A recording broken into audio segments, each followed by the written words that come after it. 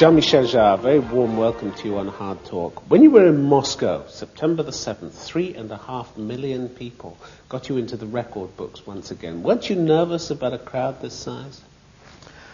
Yes, you're always nervous about any kind of audience. Then when you have an audience of that scale, it's obviously so different and it's very impressive. And but also I start not to thinking too much about it. I mean, what's nice about an outdoor concert such as this one is the fact that people are creating their own theater themselves. I mean, it's not like if you are trying to put all these people, a crowd, into a theater, into four walls. Actually, they are creating their area more or less by themselves. So it's not just you giving to them, but they give to you. That's right, exactly. And there is a kind of convivial attitude, a kind of sharing concept, sharing atmosphere, and sharing. Yeah, in a sense, it's a one-off. So it's something that's not going to be reproduced. Everybody knows that you have no second chance for the audience as well as for the artist. And in these days where everything is available through TV screens, through satellites, through videos, through computer, through internet, I mean, to go back to the very simple thing of being gathered just to share one unique moment, like when you are in front of an eclipse, for instance. You know that it's not going to happen a second time. Well, let's just take a look at some of the pictures from Moscow, because they were extraordinary sights. People said they hadn't actually seen anything like it since the Stalin funeral. Do you ever think... It's less dramatic. Do you ever think that why me? Why am I able to actually get so many people out onto the streets, get so many people out to the concerts? Obviously that is an answer I don't have, but I would say that it's obviously not only me. I would be crazy to think it's because of me. I'm not at that stage yet. I think it's the scale of the project, the project itself. What is wider, the scale is wider, or the project is wider than just the just performance and the human being. It's a wider picture involving the architecture, the environment, the cultural environment, the giant projections that transformed or hijack a district or a building such as this fantastic university building of the city of Moscow. The wedding cake kind of thing. Yeah, it's like Gotham City or Metropolis. It has that kind of dramatic. Is it emotional for you, these concerts? Do you get emotional? Yes, because this project was really a kind of civic event. I've been commissioned by the city of Moscow to do an outdoor concert to celebrate the 850th anniversary of the city. And what I tried to put in this project, on a musical point of view, it was based on Oxygen, but with special arrangement. And on a graphic and visual point of view, I really wanted to convey the kind of elements and ingredients that have been so strong in the Russian culture. So you reflect that in the visuals? That absolutely, go with your I music, transformed it. I used your own son in lumiere, isn't it? Yes, I mean, in a sense, more than that. It was really like a kind of multimedia project involving video, involving graphics. And what was interesting, I think, was to try to show to the Russian people these days that we stole so much, the Americans, the Europeans, to the Russian culture during the 20th century. Even during a period they didn't realize what was happening. All their fantasies about the West have been sometimes generated by themselves. I mean, when you are taking the advertising business, the rock culture, all the graphic work from the 60s or the 50s or the 70s in America, in England, in France, they have been really very influenced by constructivist artists and Russian graphic artists. Well, and I really wanted to play with this and showing that it would be a good time to pay them a bit of a tribute. But you also wanted to play, if I can use that term, with space as well. You had this live link-up with the Mir space station. What was that about? Does space attract you, the possibilities of space? I don't know. It's strange that how in my life I've been linked with space without asking, in a sense. In Houston, I've been involved with this project with the 25th anniversary of NASA and having the the astronauts, having a lot of contact with astronauts. This was linked to the tragedy of Challenger at that time, in '86.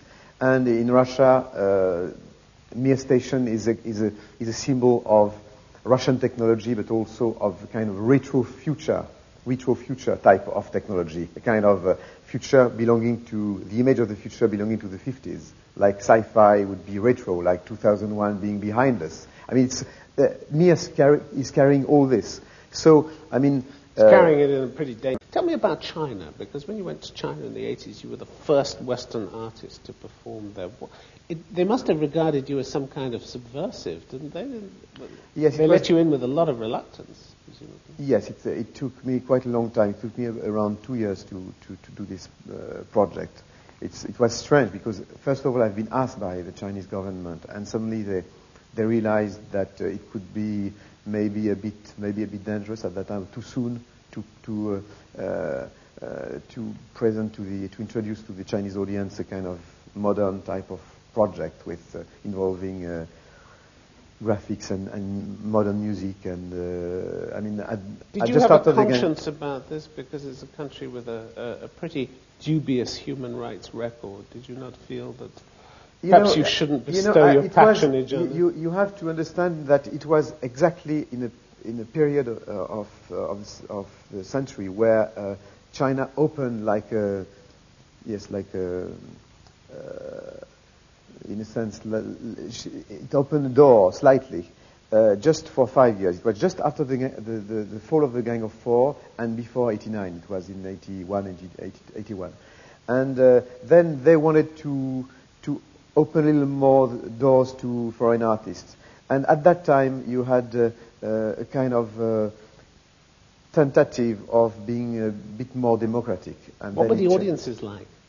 The audience was a strange mixture of the first night. We had a lot of officials and military people. So the second night we decided to buy the tickets, because the tickets were nothing. Maybe it was maybe $100 for the whole place to buy everything, and we distributed the tickets. You went out into the streets, yeah, yourself, with people, and then the second night you had a lot of kids, the real China, and then the five. Originally, I was supposed to do one concert in Beijing, one in Shanghai, and it ended with three in Beijing, and two in Shanghai. And it has been really, I mean, Shanghai is really like the Napoli of Orient. They are very Latin in the way they act and they behave. I mean, I remember Chinese people, literally throwing other Chinese guys like puppets, I mean, to show their enthusiasm. I mean, it was like playing on a different planet, really. Jean-Michel Jarre, what's the formula for your music? Because it's clearly music for the masses. You've sold tens of millions of discs, records around the world. What is the formula for you in your music? If I would answer you that a lot of artists could answer if we only could know what the formula is. I think it's based on the idea that I wanted to develop a music that could be not linked with the lyrics necessarily. Thinking that when you are doing a song with lyrics, you are telling a story to somebody. You are into a narrative process. When you are doing music without lyrics, you let the audience create their own images, their own story, their own feel. You talked about the painters Cézanne and Renoir, and you said they used to paint the same painting. You talked about Fellini always wanting to try to do the same film. Does Jean-Michel Jarre always want to play the same kind of music? You're always trying to do the same thing. I think that an artist has probably one proposal to do in his lifetime, and it's by trying to improve this proposal, even exploring various ways, obviously. But by the end of the day, or by the end of your life, you realize that actually like a craftsman who is trying to create the same table all his life with the idea that one day we'll get one right. It's this hope, I think, that makes you and makes me doing music continue. But how have you developed over the last 20 years? How do you think you've changed as a musician over the last 20 years? I think that, it's your life that obviously, who changes you. It's not so much technology. I think what Chinese musician wanted to express 5,000 years ago, or a classical musician 2 centuries ago, or a pop musician in the 60s, or myself, or some other people today, or musicians in 2 centuries from now, have been, are, or the same kind of inspiration in terms of emotions. I mean, the relation between life and death, the notion of solitude, passion, hate, love, they are timeless.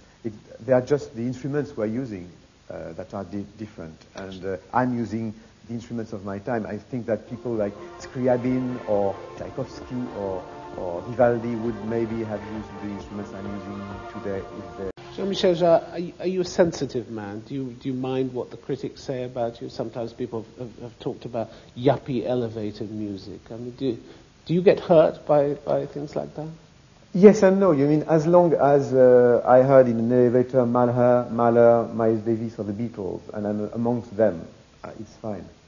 So, I mean, even your mother-in-law said you were too gimmicky. You were a sweet boy, but you were too gimmicky, she said, at some point. Yeah, I mean, that I don't know. I mean, I think it's linked with sometimes with a lot of preconceived ideas you have with technology. As soon as you are starting to work with electronic instruments, people are making this confusion that electronic instruments are like machines, and machines are not able are not compatible with sensitivity. And we all know that it's the instrument. It's the musicians behind the instrument who is able to provide sensitivity. But I'm not trying to convince anybody about what they should feel about what I'm. It's their choice. In any case, do you say, well, what do I need the critics for? I have 55 million records out there. Yeah, it's not that. I mean, it's always better to feel that people are understanding what you're doing or feeling what you try to express. But it would be mad to think that everybody will instantly fall in love in your work. And fortunately, we are not in those kind of ancient communist period, for example, like in China, where you have 7 pieces and no choice, and people had to learn all these pieces by heart before going out to somebody else. That was one of the crazy idea of Mao's wife in charge of the culture at that time. They said, okay, all the Chinese people should now listen 7 pieces of music, whatever they like them or not.